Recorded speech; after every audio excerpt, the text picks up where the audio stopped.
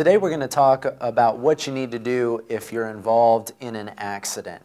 The steps that you need to take in the bad situation of being involved in a car accident, either on your own or with another person, another car or multi-car accident. The first thing that I would recommend is having a written action plan in the vehicle. When somebody's involved in an accident, this is normally a pretty traumatic experience. Most of us are only involved in maybe one accident or a handful of accidents in our life. And most of what I'm about to say will be lost at the time of the accident. So I recommend having a written action plan somewhere in the car, glove box, in a console area somewhere that basically says, here's what I need to do if I'm involved in an accident. The most important thing is obviously to make sure that everybody in your vehicle or another vehicle is okay. So the first thing that you want to do is make sure that you're feeling okay, make sure that the other passengers in your vehicle are okay. If there's another car or multi-cars involved, or biker, pedestrian, want to check on the injuries first before all else.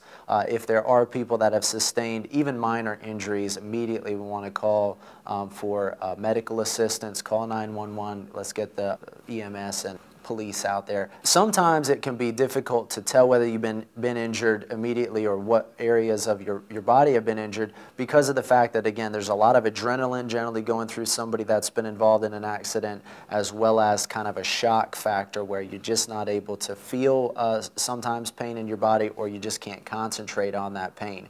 So put in your action plan that you're going to take 30 seconds to a minute to just kind of quietly look yourself over and think about the areas of your body that you might be feeling pain in, to really concentrate on those areas, because a lot of people will say, you know, I didn't feel any pain at the accident, and then 30 minutes later they're going into the emergency room because they've got all kinds of pain. Always, if there's a child or somebody in that situation involved, call EMS and make sure that they're checked out. Very likely they're going to probably be required to go into the hospital to just make sure that there's not any broken bones or other injuries that have been sustained, but really try to pay careful attention to people that can't verbalize their pain. Again, after you've called police and emergency personnel and they come out, you want to answer any questions that they have.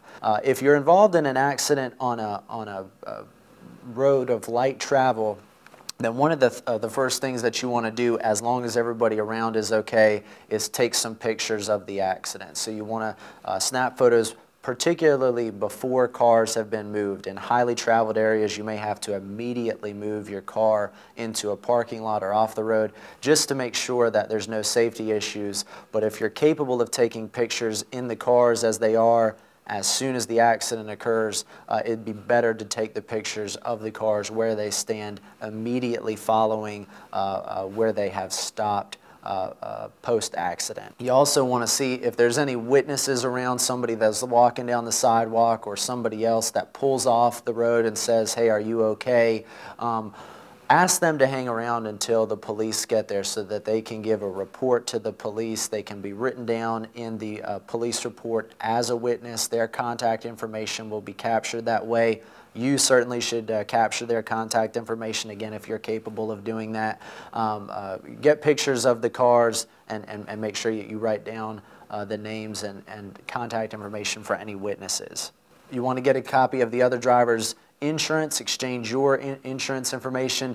This is automatically going to happen if police are called out, but you want to make sure that there's an exchange of insurance information. You want to follow up on your injuries, first of all, as soon as you go into a ER doctor, as soon as you talk to the personnel there at the roadside.